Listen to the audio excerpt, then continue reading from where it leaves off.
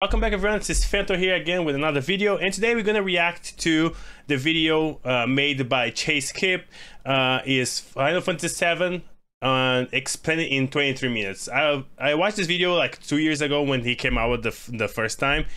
It's awesome. If you don't have much knowledge about Final Fantasy VII before you want to, if you're in the hype to play Final Fantasy VII Rebirth and you're going to play the Final Fantasy VII Remake and the DLC intermission, but you didn't play none of them, but you're going to. This video explains a lot about the story, but I'm gonna give you some spoilers for the end of the game, but we don't know if you're gonna change or not on the remakes version. So, but this is the Final Fantasy VII explained in 23 minutes. So I hope you guys enjoy. All the credit is for Chase Kip. I'm gonna leave his channel here in the description below, so make sure you check it out. His channel, you have a bunch of different games like Pokemon, Zelda, explaining stories in a funny way and with amazing art as always. So let's get started.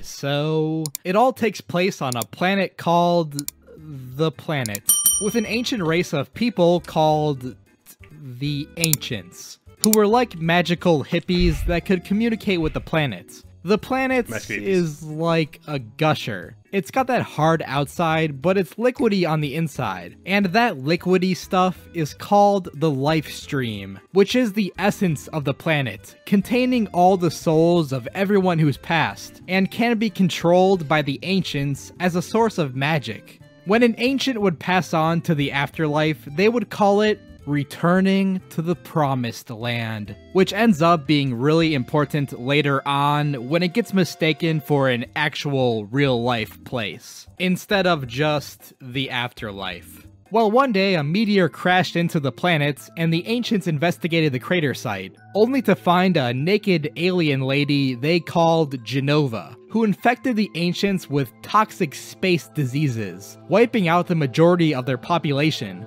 The few remaining Ancients managed to seal the creature away with their magical powers. Then, thousands of years passed and the Ancients faded into history, thought to be long extinct. But their descendants, the humans, flourished. And humans did what humans do best and drained the planet of all of its natural resources. A corporation called Shinra began building big old reactors all across the planet, which were used to suck out the life stream and convert it to a source of energy they called Mako. Using the power of Mako, civilization quickly advanced, and also got a whole lot more polluted and green. On the bright side, they were also able to condense Mako into something they called materia, which lets the wielder use a variety of magic, like shoot fire or summon Bahamut. Well, Shinra realized that eventually the planet was going to run out of Mako, and so one intern was like, okay, I heard from my friend, who heard from his uncle, that there was once an ancient race of people called the Sentra. Side note, the Sentra is just another name for the Ancients, who could control the life stream and knew the way to a promised land of eternal Mako. So Shinra searched across the planet and eventually found the crater site of Genova, and were like, well, I don't know what this is, but you can't prove that it isn't a Sentra. So they took her back to their lab to begin their experiments, which involved injecting Genova's cells into regular humans, combined with a whole bunch of Mako, in order to create a human-Sentra hybrid that could hopefully lead them to the promised land. Their plan was obviously unsuccessful because Genova wasn't a Sentra, but it did manage to mutate the test subjects into super soldiers they named Soldier. But like in all caps. Soldier! The Shinra scientists also had a team of elite bodyguards they called the Turks. One of the Turks, Vincent, was in love with a scientist named Lucretia, but Lucretia blamed herself for the death of Vincent's father, so she started a relationship with butt-ugly Hojo, and the two had a child named Sephiroth, who Father of the Year Hojo injected with some of Genova's cells, making him into a super powerful baby. Vincent confronted Hojo about his baby experiments, but got shot, and then also experimented on. Meanwhile, thanks to Jenova's cells, Sephiroth grew up to be the strongest warrior of Soldier, who was pivotal in winning the war against Wutai. However, Hojo never told him about his origins, only that his mother was named Jenova. Why did Hojo tell him this? Cause he's Hojo, dude. He's crazy. After witnessing all the screwed up stuff Shinra was doing, one scientist named Gast left to go research the Sentra on his own. He ends up meeting the actual last Sentra named Ifalna, and the two fell in love and had a child named Aerith. But they're eventually tracked down by Shinra, and Hojo shoots Gast and takes Ilfana and Aerith back to Shinra's lab. While in captivity, Ilfana gave Aerith the materia for Holy, the strongest white magic in existence. But because she's a kid, she just puts it in her hair and forgets about it. Eventually, the two managed to break out of Shinra's lab, but Ifalna was fatally injured in the process and died in the slums of Midgar. Aerith is taken in by a local resident, and years later, as a teenager, starts selling flowers in Midgar. It's here that she meets a member of Soldier named Zack, and the two kinda had a thing. But unfortunately, nothing good ever lasts for our boy Zack. Meanwhile, in a town called Nibelheim, a boy named Cloud wants to be cool like his hero Sephiroth, to impress a girl he likes named Tifa. So he leaves town to join Soldier, but failed the exam, and became a generic infantry man instead. At this point, all of the Jenova research was moved to Nibelheim, because plot. Cloud, Zack, and Sephiroth are then sent on an unrelated mission to Nibelheim, where Sephiroth ends up finding the test tube containing his supposed mother Jenova, and after reading some of Gast's research at Nibelheim Mansion, realizes that his mother was actually a naked alien lady who wanted to destroy the planet. He then goes crazy and kills most of the residents of Nibelheim. On his way to pick up his mother's body, he's stopped by Zack and Tifa, who get stabbed. Cloud arrives on the scene and in a fit of rage, also gets stabbed, but somehow manages to lift Sephiroth up and toss him into the life stream below. Why didn't Sephiroth just let go of his katana? I don't know, man. It's cool, okay? Just stop asking questions. Good! Sephiroth swims through the life stream for a while, growing even stronger, and begins to rebuild his body inside a cocoon at the northern crater. Meanwhile, Tifa gets rescued by her martial arts instructor, who's like, yeah, I'm not dealing with all that. And so Cloud and Zack are left behind and later found by Hojo, who takes them to the basement of Nibelheim Mansion to be experimented on, and injected with Jenova's cells with the plan of creating a clone of Sephiroth because that just worked so well with the original Sephiroth. Nibelheim is repopulated with Shinra's employees to hide the facts of what really happened, and to watch over all the other failed Sephiroth clones, who were sorta just mindless vegetables shuffling around Nibelheim. Meanwhile, a Mako reactor explodes in Coral Town, and Shinra reasonably burns the whole place to the ground in order to cover things up. Two locals, Barrett and Dine, try to stop Shinra, but get their arms shot off. Yeah, like literally shot off. But they later have them replaced with super cool gun arms, so honestly, not that bad of a trade. Dine becomes yet another Final Fantasy VII unstable edgelord, so Barrett takes his daughter Marlene to Midgar, where he starts a Shinra rebel group called Avalanche. Meanwhile, obligatory Final Fantasy character named Sid is an aspiring astronaut. However, right as he's about to take off into space, his assistant is like, "Wait, we haven't decombobulated the defibrillators." And so the launch is cancelled. Shinra cuts funding to his space program, takes his aircraft, and he becomes a cynical and depressed chain smoker. Meanwhile, Yuffie wants to restore power to her hometown Wutai, so she sets out to steal as much materia as possible. Meanwhile, Red 13 is a cat who gets captured by Shinra, I guess to also become a Sephiroth clone, but like in cat form? I don't know. Okay, back to our spiky-haired boys. Zack eventually regains consciousness and breaks himself and a slightly comatose Cloud out of Shinra's lab, giving him some of that soldier drip as a disguise. But the two are chased down by Shinra, and Zack is fatally injured in battle. Cloud manages to wake up from his untimely nap, and Zack hands him the Buster Sword, before succumbing to his injuries. Cloud then makes his way to Midgar, where he's found by Tifa, who has recently opened a bar where she's hiding out all the members of Avalanche. Because of all the experiments and trauma he endured, Cloud has essentially formed a fanfiction inside of his head where he was actually Soldier First Class, and Tifa was totally into him. Tifa notices that Cloud's a little unhinged and wants to keep an eye on him, so she convinces him to work as a mercenary for Avalanche. Hey look, we're finally at the start of the game. It only took like half of the video. Avalanche succeeds in their mission of blowing up one of Shinra's reactors, but Cloud gets separated from the rest of the team, and ends up meeting Aerith, who, as the last Sentra, is now being chased down by the Turks.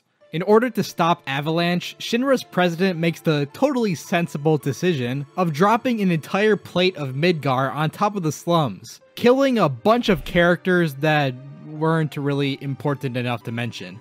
Unless you're playing the remake, in that case they've had 60 plus hours of development. Aerith gets captured during the madness and is taken to Shinra's lab, where Hojo tries to get her to reproduce with a cat. Because he's Hojo, dude, he's crazy! Cloud and the crew break the two out and reach the top of Shinra HQ, only to find out that President Shinra has died of natural causes. And by natural causes, I mean Sephiroth's comically long sword. But it's not actually Sephiroth who killed him, because he's still relaxing in his crystal cave. But he's now so powerful that he has the ability to control anyone who has Genova's cells implanted inside of them. Even Genova itself, who he shapeshifted into his own form and is now using as his main body. He also has control over all of the failed Sephiroth clones, which includes Cloud to an extent, who he's using as his puppets to go search the planet for the ultimate materia known as Meteor, in order to enact his evil scheme.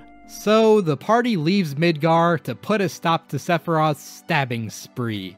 In the next town, Cloud gives the party a quick rundown of his past with Sephiroth. But like the super cool version where he's actually Zack and in Soldier. But Tifa points out all the plot holes in his fanfiction, so it's deemed non-canon. Following Sephiroth's trail, the party stows away on a Shinra cargo ship, where Sephiroth shows up and Cloud's like, "Remember me?" And Sephiroth's like, no, not really. Anyways, there's this party I have going on at the Northern Crater. All the Sephiroth clones are going to be there. You can come too, if you want.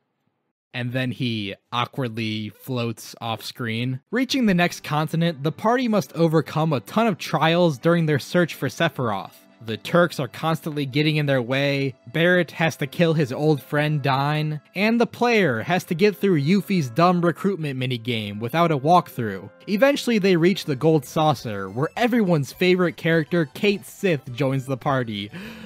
Listen, I know I gave Quina flack in the Final Fantasy IX video, but I think Cait Sith takes the cake on weird animalistic characters that I sometimes wish weren't in the game.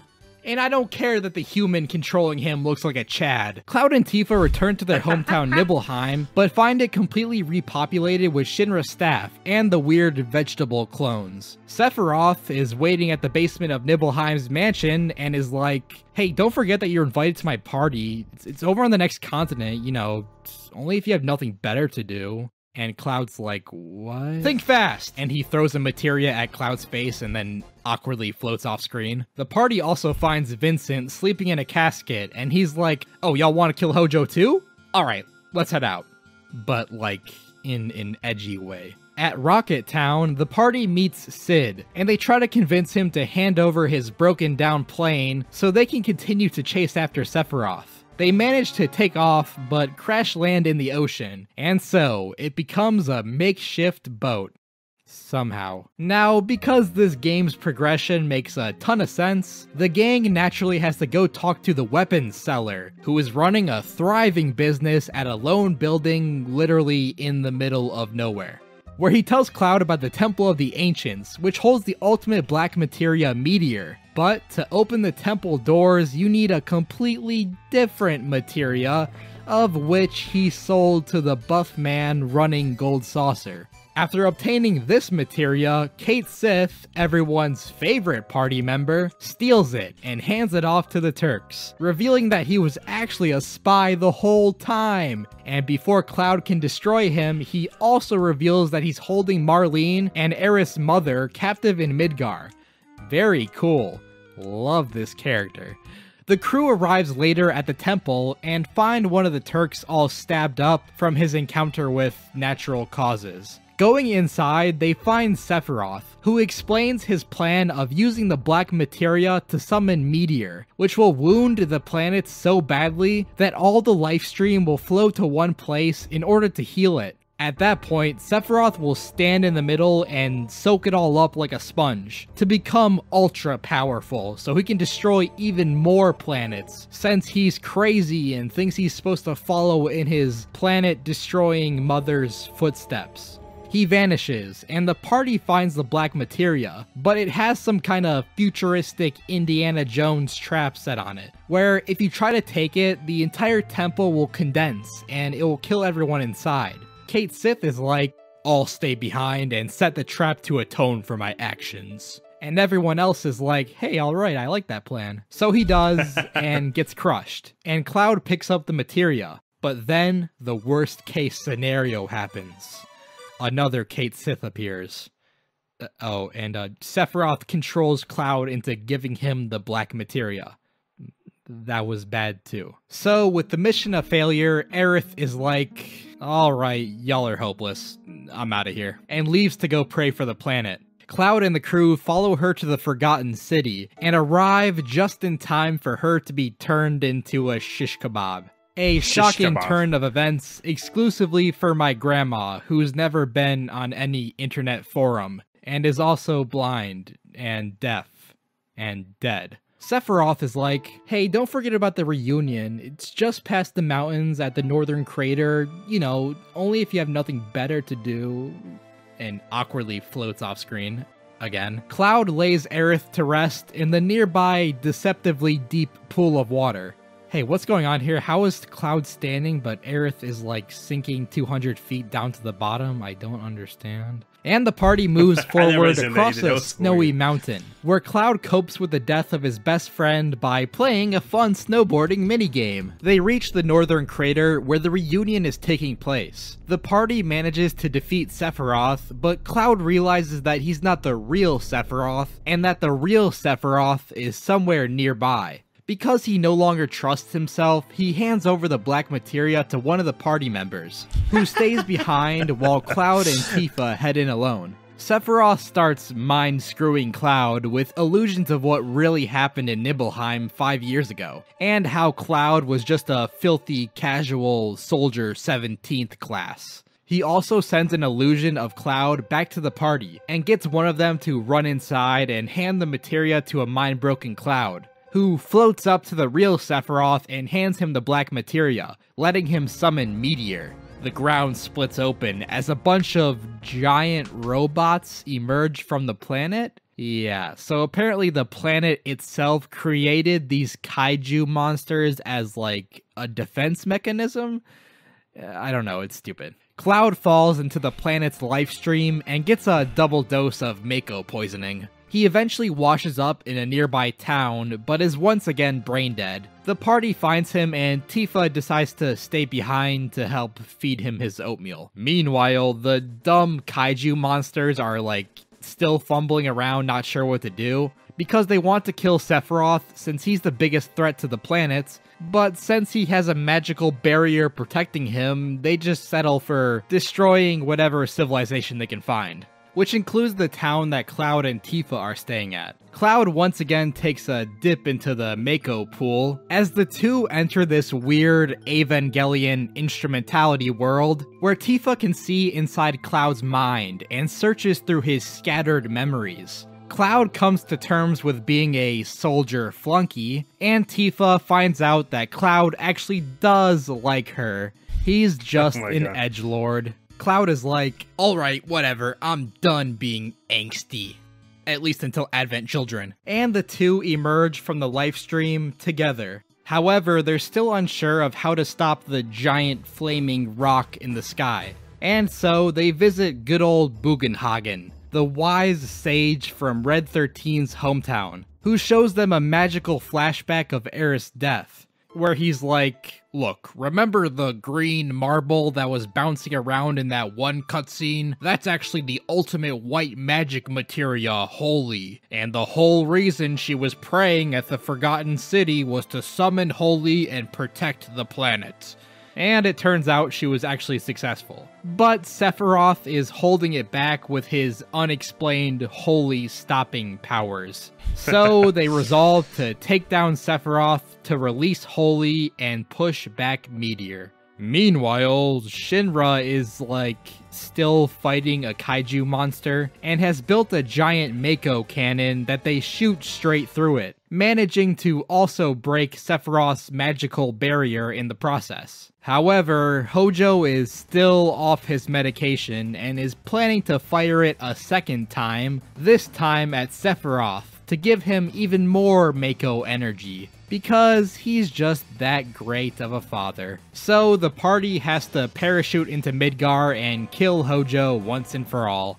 A week remains until Meteor will crash into the planet, and everyone in the party leaves to go spend some time with their loved ones, except Cloud and Tifa, who have a romantic night of lovemaking on the cold, hard Midgar soil. The rest of the party returns the next day, prepared to fight Sephiroth for the fate of the planet. Together, they descend to the bottom of the northern crater, and find Sephiroth at the planet's core, holding back Holy. They engage him in battle, with Sephiroth taking his ultimate form, Safer Sephiroth. Really? Safer Sephiroth? Is that actually the name for it? They destroy his mortal body, but his spirit still exists inside the livestream. And so, Cloud meets him on the astral plane for a good old 1v1, where he obliterates Sephiroth once and for all. Until Advent Children. With Sephiroth gone, Holy is released, as all the livestream on the planet converges to push back Meteor, saving the planet. Hojo turns green. I don't know why I had that in my script like it was an important plot point. I mean, I guess he does turn green. Now I know what you're thinking. Chase, this is all gonna get retconned in the remakes anyways, so what's the point? Well, not all of it. The biggest change is that a fan-favorite character is still alive. That's right, Wedge! Wedge is back, baby, and Biggs too! I can't wait to see how this change will affect the overall plot in the next Final Fantasy Remake episode in the year 2027. Okay, and Zack is alive too. Turns out that he survived his fight against the Shinra troops in this timeline, or maybe in a parallel timeline that's running alongside the main timeline?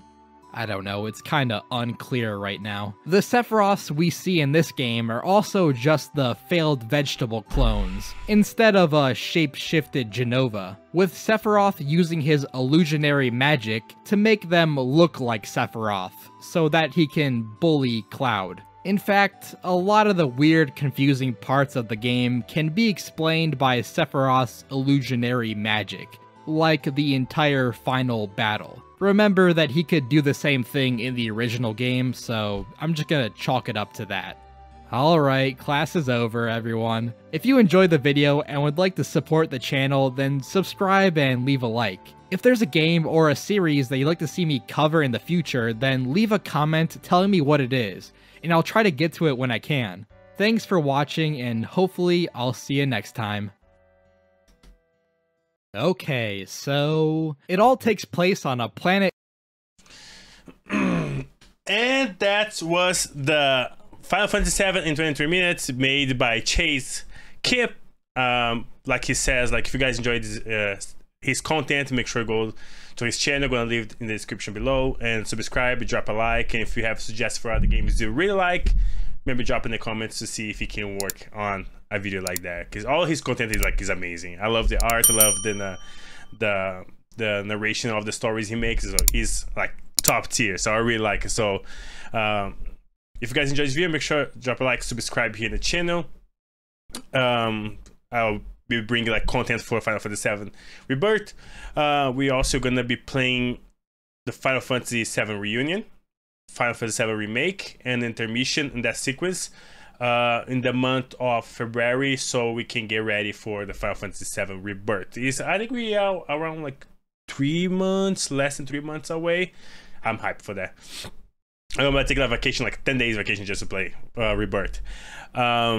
Yep, that's it. Hope you guys enjoy, and make sure to subscribe, drop a like, and make sure you go subscribe to Chase Kip channel and drop a like in this video too.